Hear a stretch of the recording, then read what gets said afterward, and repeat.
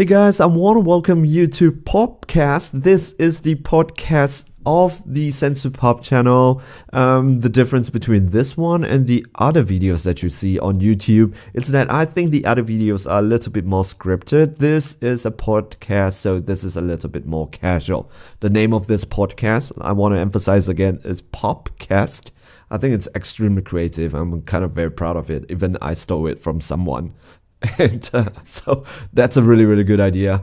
And today's topic, we are going to be talking about something about Mystic Boosters. You guys knew that Mystic Boosters has just been released. I think in America, unfortunately, it is in January. Mystic Boosters, it's a full set, just full of reprints. I think so far no one is complaining about it. And however, I want to just talk about reprints, specifically SCR, Secret Rare reprints. So Secret Rares reprinted, two of the Secret Rares are reprinted in Mystic Boosters. And I just want to, maybe the topic here is, should Secret Rare be reprinted? I'm not going to do this alone because I think this is a little bit too much. I don't want to talk to myself for 30 minutes. So I got together and I got one of my collector friend. And he is Top Sun Goku. Top Sun Goku, do you want to say hi to the listeners? What's up, guys? Happy to be here. Yeah. So Top Sun Goku has already some warm-up because when we met up and we decided to do this recording, guess what? Discord decided, it's not Discord, it's OBS Streamlab, the software that I used to do this recording, decided to do an update just to do an update before we can do this recording. So we were waiting and we were already warm up and we were prepared. But we didn't really talk a lot about this topic because we want our ideas to remain fresh.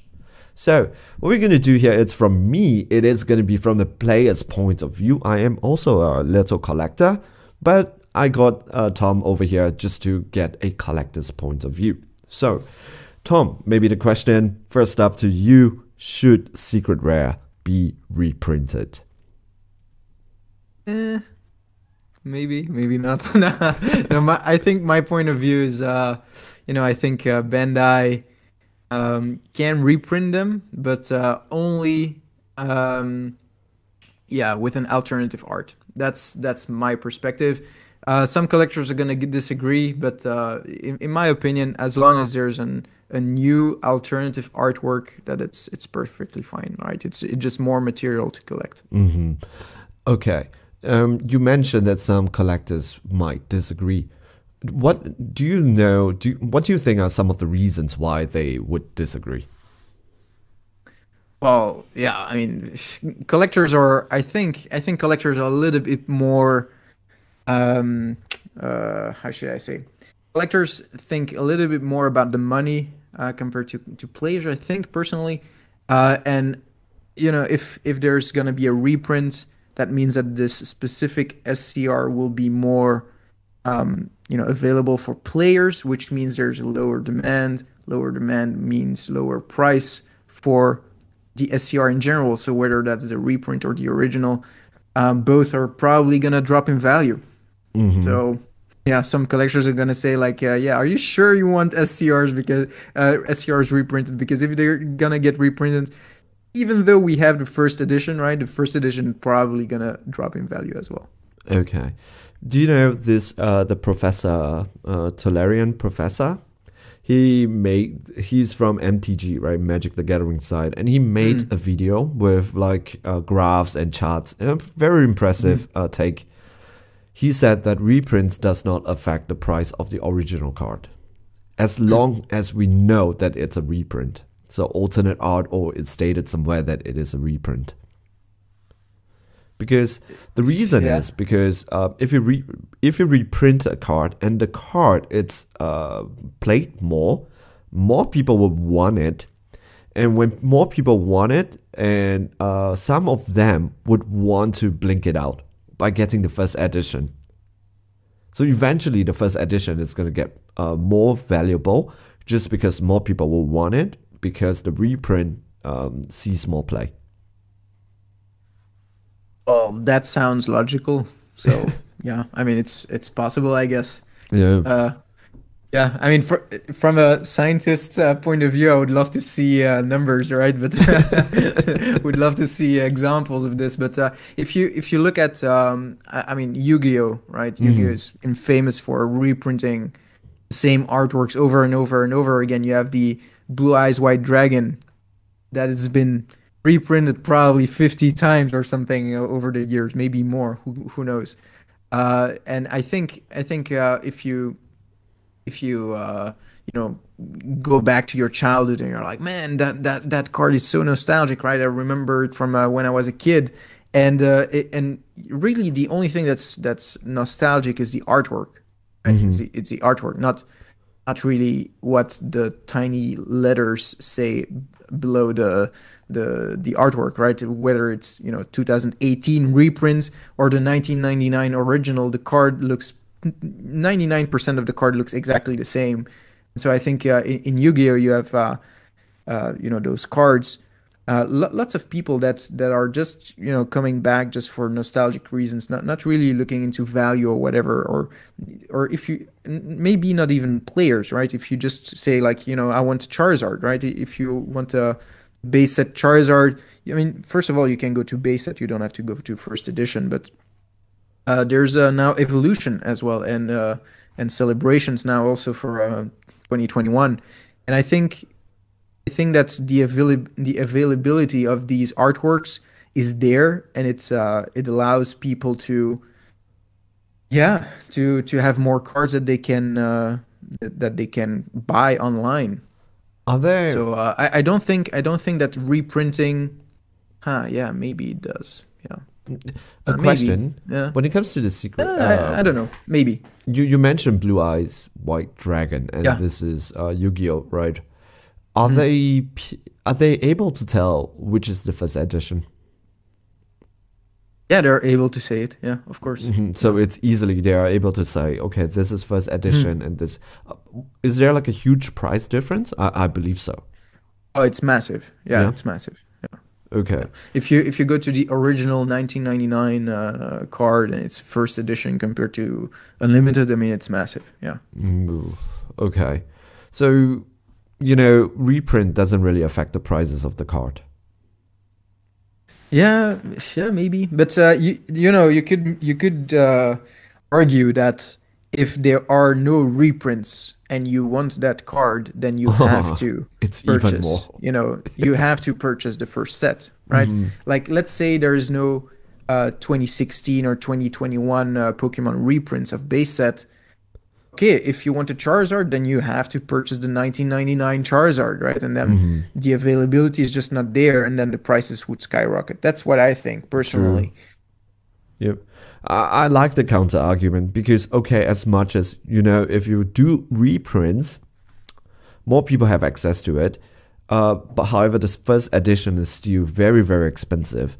Yeah, I mean, first edition is, first of all, first edition, we can't really talk first edition in a discussion of DBS. Because if you look at Pokemon, for example, first edition in the era of Wizards of the Coast, so from 1999 to what is 2004, something like that. The first edition to Unlimited ratio was 1:10, something like that, right? Like the first edition is 10 times rarer than the Unlimited, and so straight out of the bat, just having the first edition stamp, the card is already theoretically 10 times rarer, and so much more valuable, right? But for DBS, you can't really, you can't really say like the original is first edition or whatever. You can't really say that because, I mean, what's the ratio, right? The original versus the reprint. What's the ratio of availability? It's not. Do we have a number? We don't really know, right? We just have a rough ballpark number. Yeah, for Pokemon, we also don't really know, right? It's an estimate from collectors that have been doing this their entire life, I guess. But for DBS, who knows, man? Yep. No clue. Yep, definitely. There is. We can always refer back to earlier this year where there's this huge collection craze. We talk about that. I appear in a podcast and we mentioned that also. We did talk about this whole collection craze, and one of the things that kind of fuels it with all this very, very fluctuation of prices is the inavailability of information. Take, for example, the coming soon Goku. There was such a big discrepancy between the players and the collectors, because the players, we think that there is a lot of them, because some of us have like 5-6 copies of them, like really, really good condition. But the collectors, they got that information that this is the first card that is being printed and they don't print it anymore. Both of us were correct, but we kind of see the outcome was very, very different. I mean, we discussed the coming soon promo on my podcast, and what I said is that the price hype wasn't really due to the DBS core collectors community. It was it's just that some influencers, Pokemon influencers, but also Steve Aoki, for example, who has been known over the last year to collect cardboard, both started promoting DBS for like a week or two. Ooh. And so one of the biggest Pokemon influencers, like the biggest collector in the world, what like let's say top 10 biggest collectors in the world, easily King Pokemon, right? Gary posted on his Instagram a few coming soon promos, and he wrote in the description, first ever DBS card printed in very small quantities, never to be printed again, and voila, bang, right? And if that guy says so in his Instagram, then you have all his following, right? The Pokemon following that is gonna be like, oh, if Gary posts about it, man, I'm sure the price is gonna go up. And so all these Pokemon collectors, I guess, saw an opportunity in purchasing the coming soon Goku, and yeah, for sure. I mean, within the week, the card went from €5 to €200. Oh yeah, if not more. And we saw a little spike, right? But the collectors community of DBS was really laughing about this. I mean, just like you were, right? Like the players, like you. Dude, I was like more confused in my closet, right? Yeah, I was more confused because I have to say I don't really understand a lot about collection. Right, so there might be something that I'm missing out. So I really don't mind if I'm sitting on a couple of cards that are very expensive by accident. So that's also fine. Like a friend of mine, he has a stack of them in the pack. Oh yeah. Yeah, I was like, wow, you're very rich now, do you know? Yeah. You're right. I also opened that pack, and so there are 32. Ooh. Oh yeah, there's 32 copies in a how was that called? The launch kit. The launch kit, right? Yep. In the launch kit, you had a sealed pack of 32 coming soon promos, and I purchased a kit for €100. And you open it, and it's like the first ever kit for Dragon Ball Super card game. Yeah, I mean, I wanted to purchase 2, but yeah, there were 2 available, and by the time I purchased it, there was only 1, and I was like, dude, I don't want a sealed cardboard box, right? Can you send it to PSA?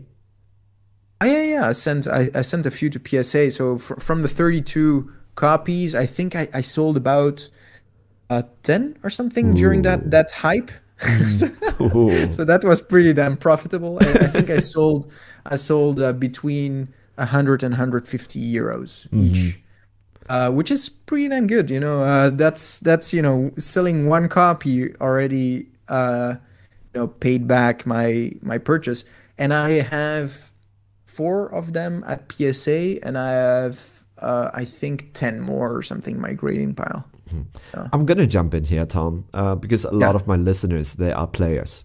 So oh yeah, sure. Yeah. Hey guys, if you're listening, Tom, it's actually a guy who is really passionate about Dragon Ball. Trust me. This is where we kind of bonded on our level of how much we like the card game and all these cards, the design and everything. And the thing that differs between the both of us, it's like he is more of a collector and I am like a player. But trust me, if you're just talking about passion alone, on the Dragon Ball Super card game. Tom, it's kind of like one of us. Yeah. We're just going to talk about maybe from the point. Now we're going to go to the controversial part, the players. Okay, so unfortunately, I was unable to get any other players into this podcast. So what I'm going to do here is I'm just going to say out my points. And guys, those listeners, if you are here and you're listening and you want to let me know about your points, please put it down in the comment section. Maybe you do an updated form in terms of maybe another podcast or another video in my channel to talk about some of your opinions here. So, should a SCR secret rare, which is the most rarest that you can buy, purchasable from a shop, should it be reprinted? My answer is a yes and a no. All right. So, but before we go there, let's talk about what is the purpose of an SCR. All right. If you think about it, what is the secret rare? A secret rare, it's basically the ultimate blink. That is the function of the SCR, the purpose of an SCR in a deck, right? It is the gatekeeper for the committed people. Because if you think about this, the secret rare has a ultimate tag. Every single one of them has it. So what does it mean? That means in a deck itself, you are allowed to put in only one. Having one in the deck basically makes your strategy, if you want to put a strategy around the SCR, it's just not going to work. There are some that kind of hinders around the strategy. For example, like Cell Xeno at a point of time when you can just do a quadruple strike just like that. And also Awaken Power, the most infamous SCR, right? However, most of the decks know you really can't do it. And if you don't draw into it, your strategy is just kaput, right? If it's in your life and stuff. So you can actually play more than 90% of the games without it. Kitchen tabletop, just play it, it's totally fine. If you don't want to do that and you really want the SCR, you can just play other decks that does not need it. It's also fine, right? This is, oh, I'm playing this deck, I don't have the SCR, I cannot do this. Okay, then play other decks. If you take a look at the metas, right? I'm talking from the player's point of view. If you take a look at the metas over the regionals that just happened in a couple of last few weeks, so many decks are viable. It's basically the round table meta.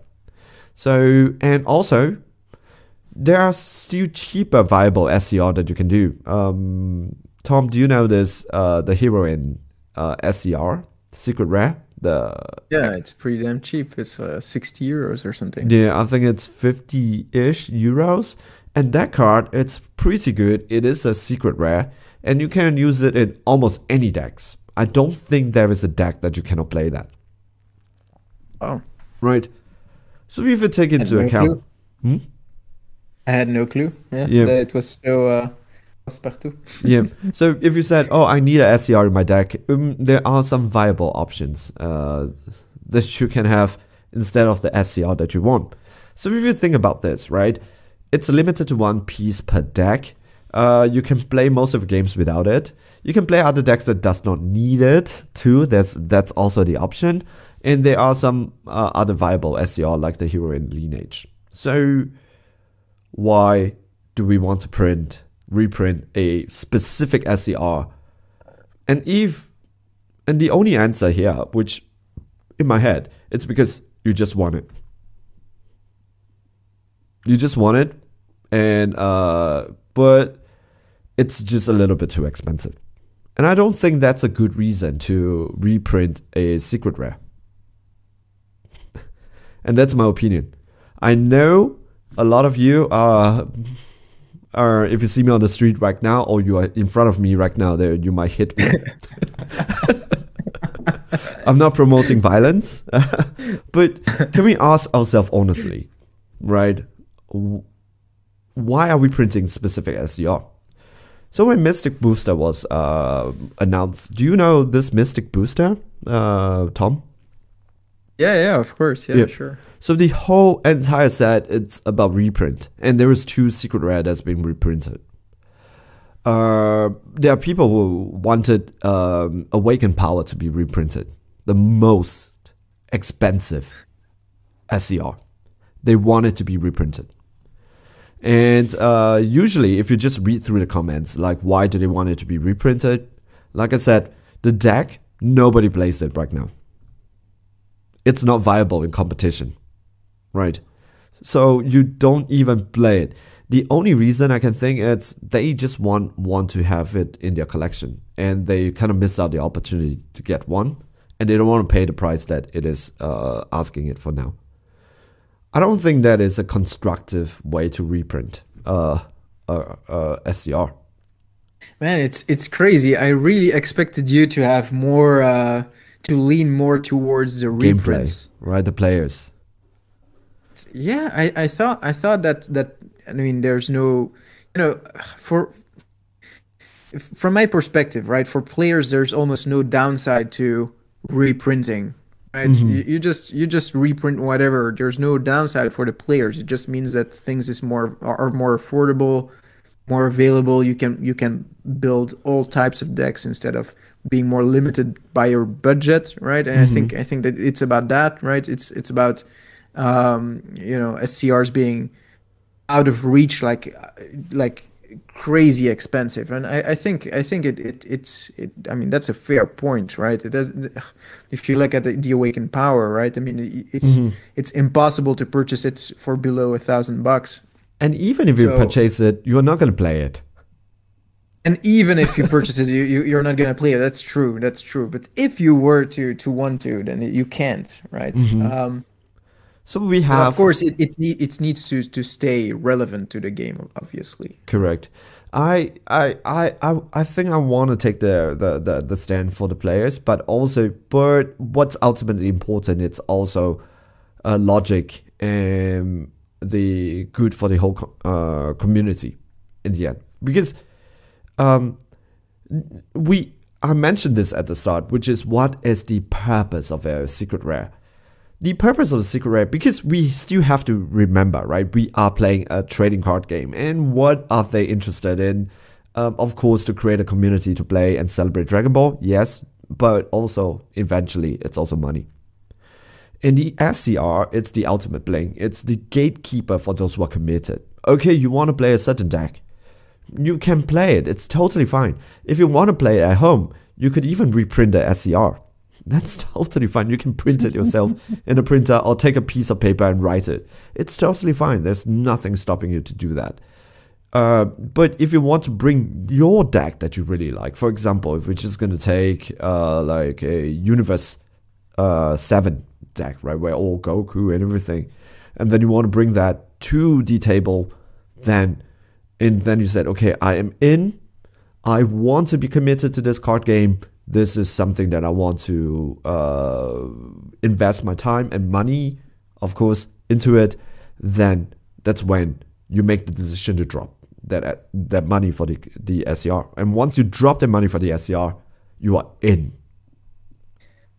Yeah, I couldn't agree with you more in that perspective. It just, I mean, at some point you've got to draw the line, right? I mean, if you want a special card, a card is special for a reason, right? It's special because it's hard to pull, and it's not too available, and you know, you have to deserve the card almost, right? You have to pay the price, and if there's no cards whatsoever that are exciting to you, there's no rare cards, and then you just get a boring game in the end. I mean, it's not boring to play, but it's boring to assemble your deck, right? If it's so easy to assemble it, and you just have to, you know, with a click of a button, you have all your cards in your cart on Card Market. Yeah, then it's just not that exciting, right? Whereas if you have to, you know, plan it out, you have to search, you have to talk to a few different sellers, and maybe your card shop has one, but you know, the price is a little bit high. You'll go to a next card shop. It's a little bit more exciting. It's more of a process,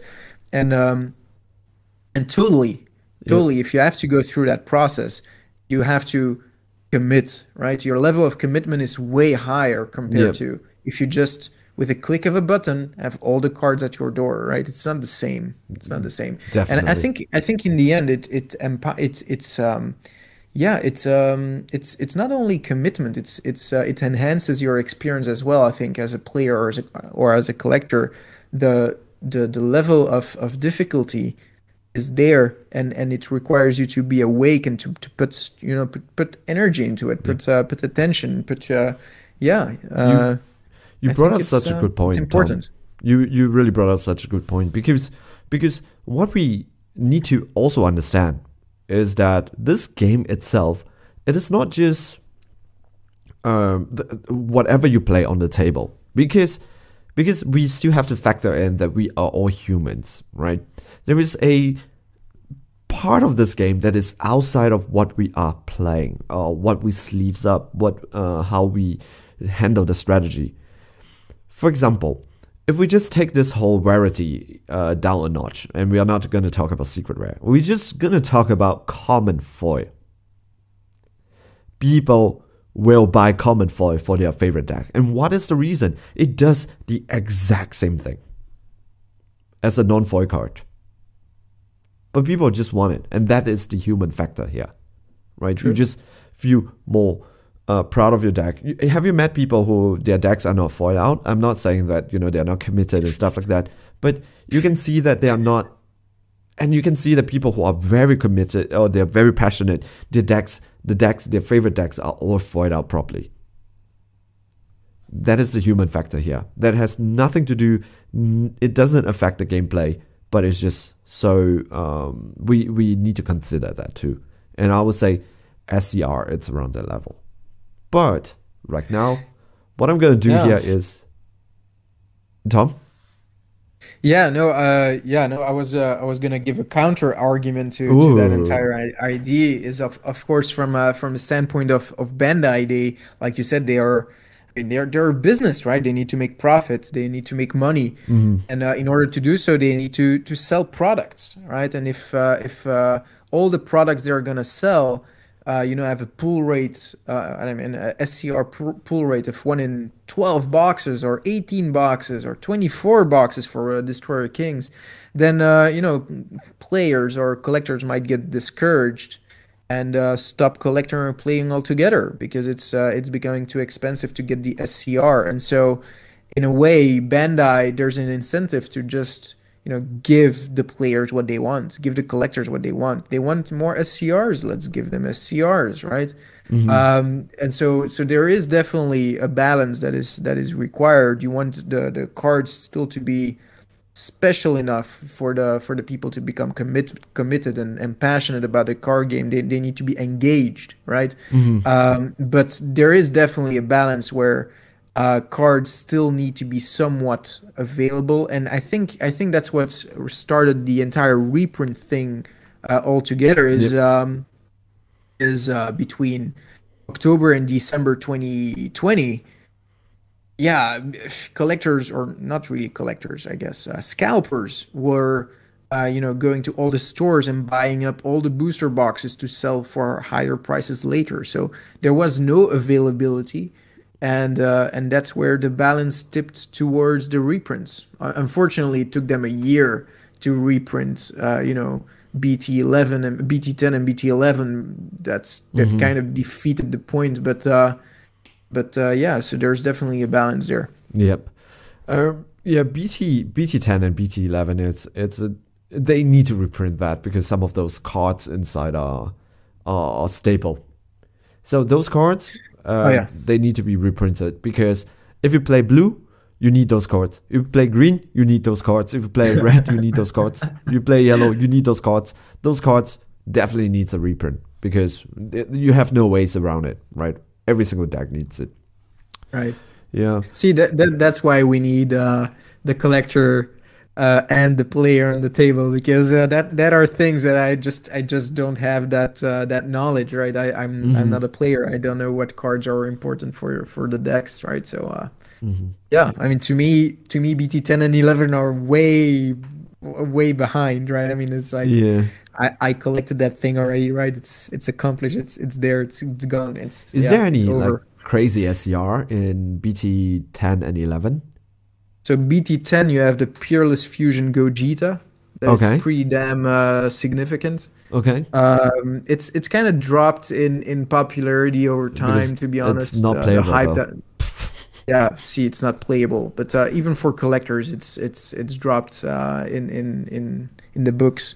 And for Vermilion Bloodlines, so BT11, you have that SS4 Broly that Oh, everybody loves, right? That green SS4 Broly, oh, yeah, that's pretty. That's a monster. it's my So favorite. yeah, yeah. See, Yeah, of course.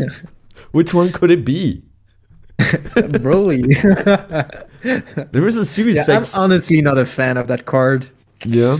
I'm not a fan. Do you No. have one? I mean, I have two copies, Oh, okay. just because I could at the time. I thought if But you said that you yeah. don't have it, I just want to say that you're just jealous.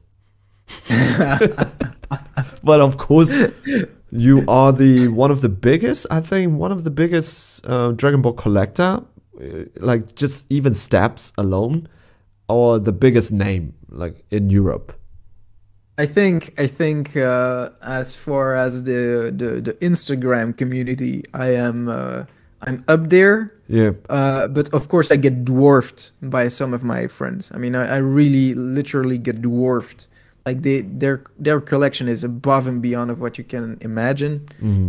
But I mean, they operate on a completely different level, right? What they Altogether, can right. spend in a month is what you spend in a year easily. Hmm. So, I know some of or the. way more actually. They spend way more than that. So it's not even comparable. But on the Instagram space, I was able to create a name for myself over the 2.5 years.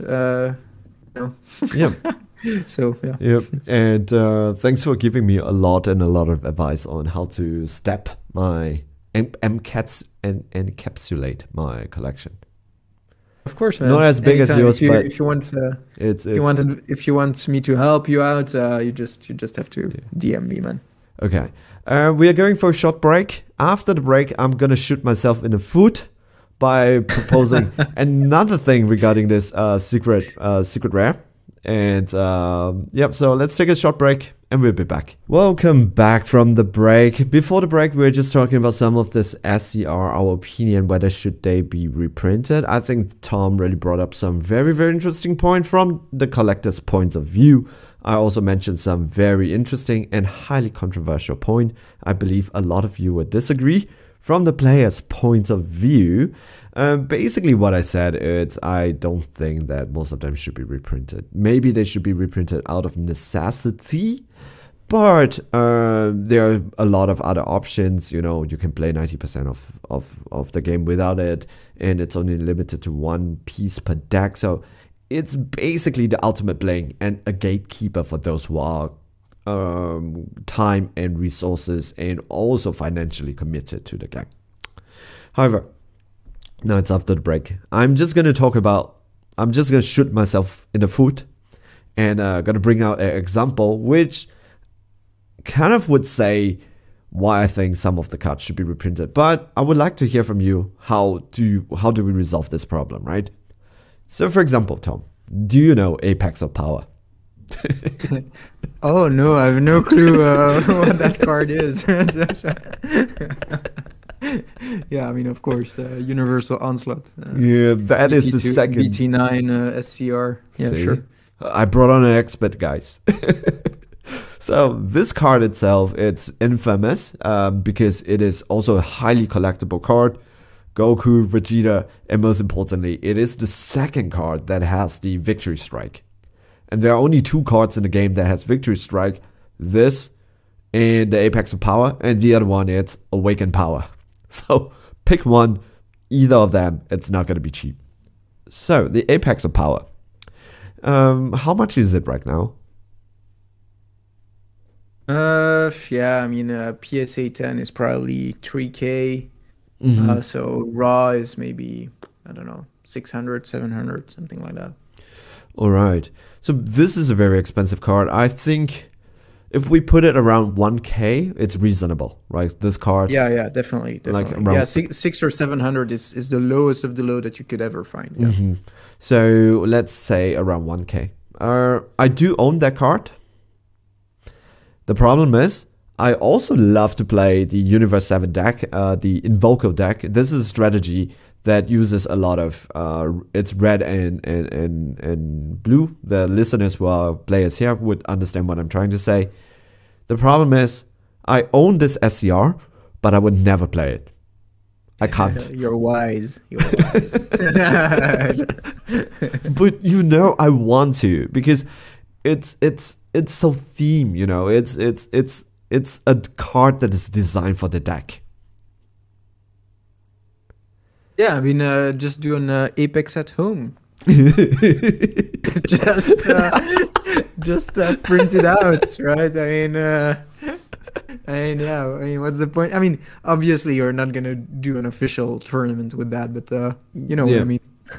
But okay, what if for this reason, right? Because a lot of us, some of us, we own cards, but it's beyond our level to play with cards like that. For example, I love, you know, we talk about this so many times. I love the signed Frieza card.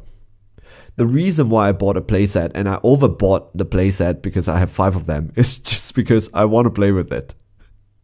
Yeah, so you play with 4 Friezas, and then you keep one in your collection that you never touch. No, I'm not gonna even play with a 4 Frieza. It's beyond my budget to play with something like that.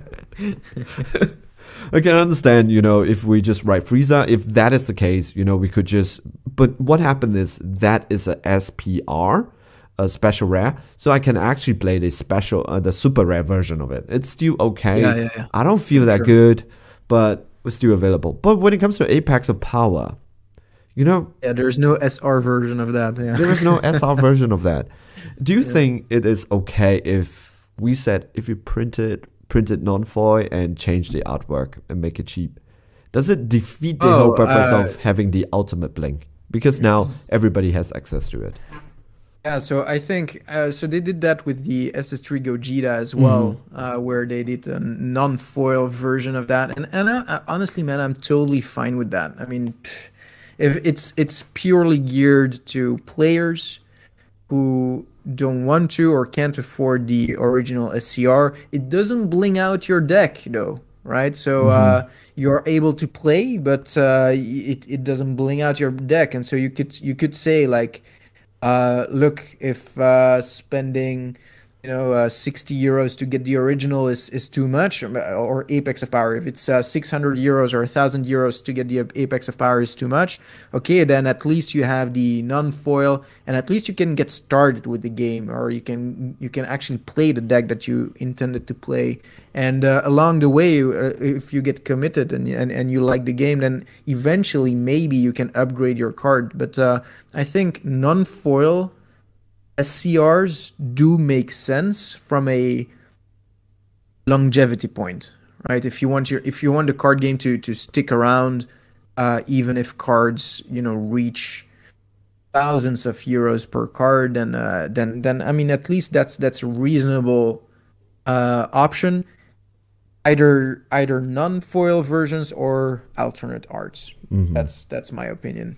For me, all my previous argument about this is the ultimate bling, this is the gatekeeper of the committed and stuff like that, those argument works fine for, I think, 95% of the SCR.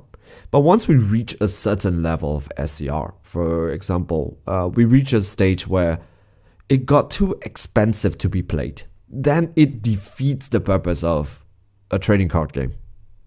Because there is no game in it anymore, right? Exactly. But also, this is a double-sided argument, because there are some people that would do it. Like, they will slap down the Apex of Power, or they will just slap down Awakened Power on the board. I always joke that if someone does that, I would just stand up, scoop, and I'll just give him the win. I'll tip my head, and I just walk myself out of the You table. win. You win. Congrats. Right? Congrats. Walk away. Yeah, I'll just walk away. It's totally fine. In every hobby, you have people that are more fortunate financially compared to the others, right? And unfortunately, it's always the one that is less fortunate that gets defeated in that aspect, right? So I think from a player's perspective, this card game has more to gain to be accessible than to have too many gatekeepers, like you call them. I think the more barriers there are to start the game, the more it can actually hurt the game. Of course, you as a core player, you have been there since the start. Yeah, of course, for you it's kind of hard to I mean, not hard, but you have counter arguments to that. But I think just in general for a card game, it's better if there are not too many barriers to the game. I think that the game mechanics in and of itself is already pretty hard for the average person to get a hold of when you want to start a game in general. But to having to pay X amount of money to start the game, that's I mean, that's just a barrier. Of course, counter argument of that is you don't need an SCR in order to learn the game. You can't actually print it out if you want, if you really want to, blah blah. But just in general, it shouldn't be, the more barriers are perceived, I think that the less profitable it is for the card game in the long run. Yep. We need fresh blood, right? You said that in your YouTube videos as well, right? We need fresh blood in the players. I think I said it in your podcast all the time, right? Or in my podcast, right? So it's necessary, man. So yeah. I think especially what you said is especially true in a card game where there's no rotation. Yeah, every single card, it's playable. We're back to that conversation, of course. Yeah. You're right. Yeah, every single card, it's playable at every single point, at every one point of time. So every point of time. So it's a difficult topic. Unfortunately, I think we will kind of have to end at this part, right? Which is, I don't think there is good arguments and bad arguments for and good arguments for both sides. I know this is a super letdown. Like, okay, why can't we have a conclusion?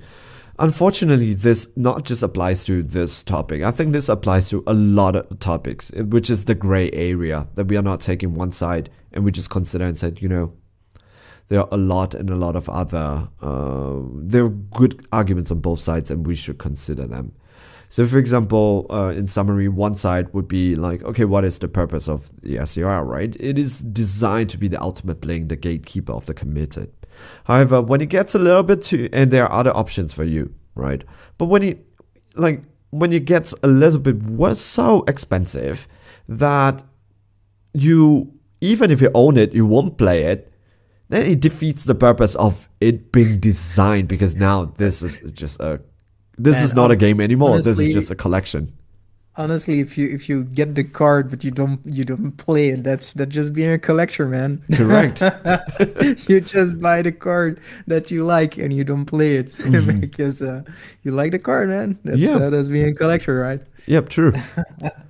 I mean, that's basically it at a point of time, right? Then it's not a game. Take the game out. So we need to consider. At least for me, I really don't think I have any answer for all of you. I mean, that's a healthy discussion, right? So there's rarely anything that is black or white. Mostly it's gray area, right? And I think whether or not there should be SCR reprints is just a gray area. You're gonna have people that disagree on both parties, and for me, honestly, I'm for SCR reprints as long as whatever reason Bandai has to print gorgeous cards with high quality, I'm all for it, man. If you look at that SS4 Vegeta reprint, the Primitive Power or whatever it's called, that reprint looks pretty damn cool, man. Honestly, it looks pretty damn good. Yeah, I have it in my cart on the card market, and I'm probably gonna purchase it. It looks pretty damn cool. Let's be honest. And whatever reason Bandai has to create more amazing, cool new artworks, I'm all for it. Maybe we just end with with another question, which is, how do you think that Bandai is handling the SCR reprint so far? Because we do have examples of it. Well, I think, yeah. I mean, it's a difficult question in the way that I'm not a player, right? So Mm-hmm. from my perspective, it feels like if Bandai needs to do reprints for specific sets, then they need to be able to make a fairly quick decision, almost having the finger on the print button, right? Is there enough supply for the players? But on the other hand, you know, as a collector, you don't want the availability to be sky high, right? So reprints for me personally only with alternative artworks, or non-foil, no value alternatives. Mm-hmm. So as a collector, that's what I have to say, because it defeats the purpose of collecting something special, right? Like being a collector is you bling out everything and you only collect the bling, right? So I mean, or at least that's my version of collecting. But yeah, to me, they can reprint whatever. It doesn't affect me personally. So that's my answer. All right. I think I will also settle with your answer, which is so far, or maybe think about it. Maybe I'll come up with my own. So, so my point is this, that I think SCR reprints should be taken as something special. So, but so far, like Bandai doing it, it's great. Like having a product that does reprint, and we kind of look forward to buying the products also, right? And I agree with you. Yeah, the new SCR, the two ones, I'm already having my eyes on them too. Not the Vegeta one, but I don't know why I just like the Cell Xeno one better. But that is just yeah, it's good that we don't fight then. That's great. Right. And but honestly, I mean, reprints, it happens all the time, right? With the collector selection volume 2, it's also just pure reprints, right? And I'm all for that, man. Yep. Those cards look amazing, and like you said, it's a special occasion. Yep, it's a special occasion. Special occasion. Let's print. Let's do a little bit of reprint on the most special card in the card game, which is the Super Great. Rare. Yep. All right, so we have come to the end of this podcast. Thank you guys. If you're still listening to us, thank you so much for joining us.